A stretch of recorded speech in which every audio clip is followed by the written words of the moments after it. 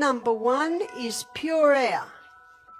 And if someone's breathing in bad air, especially while they're sleeping, we spend a third of our life in there, mouldy pillows. Has everyone had a look at their pillows? Today was a good day, yeah, to put your pillows and your quilts out in that sun. Where I'm sleeping at the moment, my bed and Amelia's bed, we've got twin beds there, flood with sun in the morning. Very, very nice.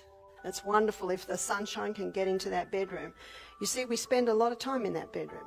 So if you've got trees around your bedroom window, cut them down. You've got to have nice pure air while you're breathing. Bad air, which basically is usually mouldy laden air, creates an acid condition. Law number 2 is sunshine. And I'm sure everyone got their vitamin D today. Too much sunshine, not enough sunshine, creates an acid condition.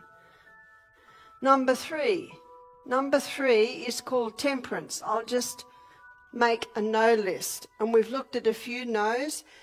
The foods that we should not be having is refined sugar. We've looked at the wheat. We've looked at caffeine, alcohol, cigarettes. They all create a very acid condition.